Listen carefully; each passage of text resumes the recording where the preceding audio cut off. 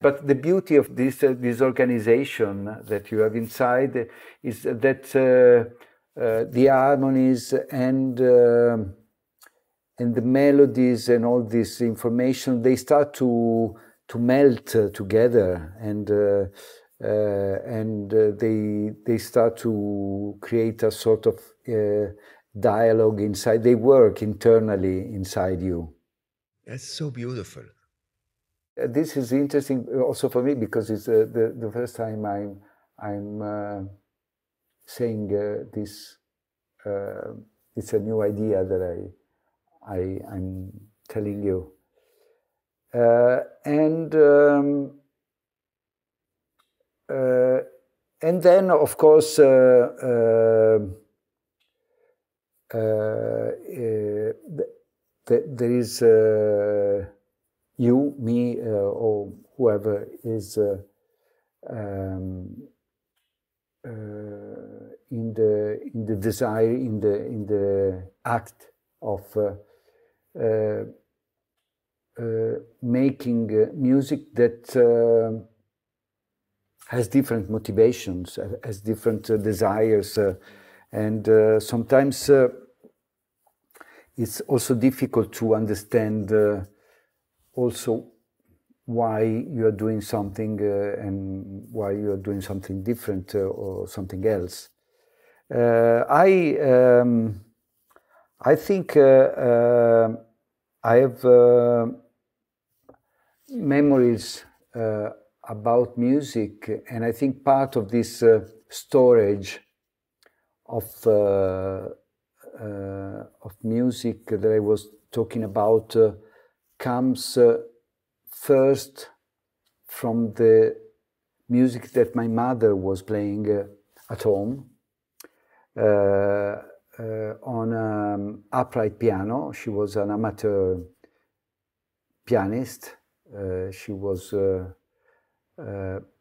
married with my father, and she had 3 children, and so I was there with 2 sisters, and every day, without any particularly fixed hour, mostly every day, she was playing some classical music, some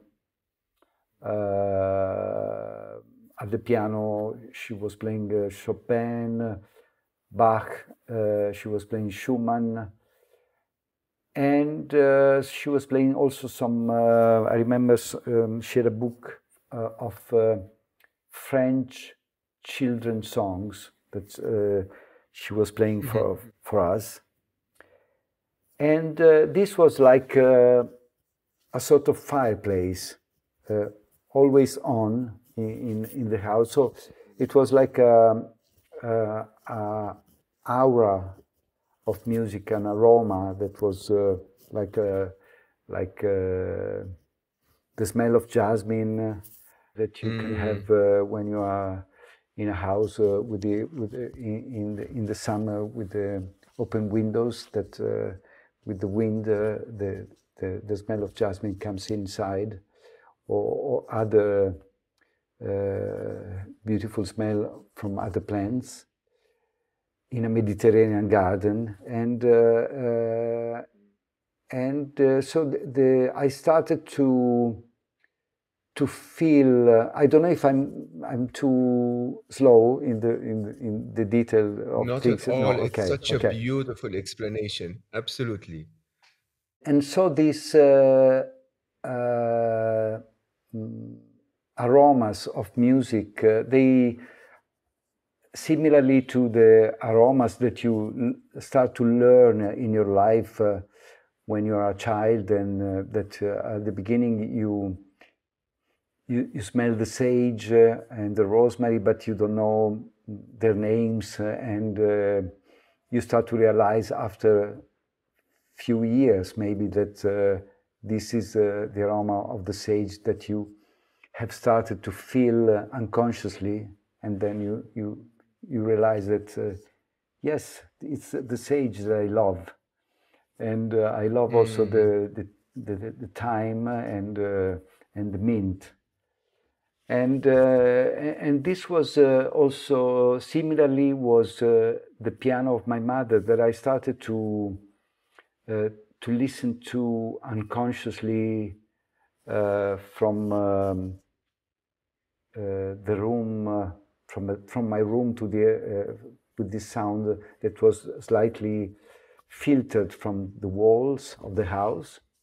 Sometimes or sometimes I was there with her, but it was like a sound that was coming from somewhere. And I I remember one day sitting in my room. I was probably on my bed, look, reading something, and I stopped and I started to listen consciously to the music, and I said to myself, "Well, I love this piece of music. It's I feel really that there is something very emotional connected to this music that makes me almost cry." And uh, and I remember it because usually when you are a little boy, your emotions are very simple.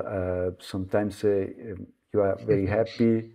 Sometimes you are fighting with your sister, and or playing with your friends, and or the opposite.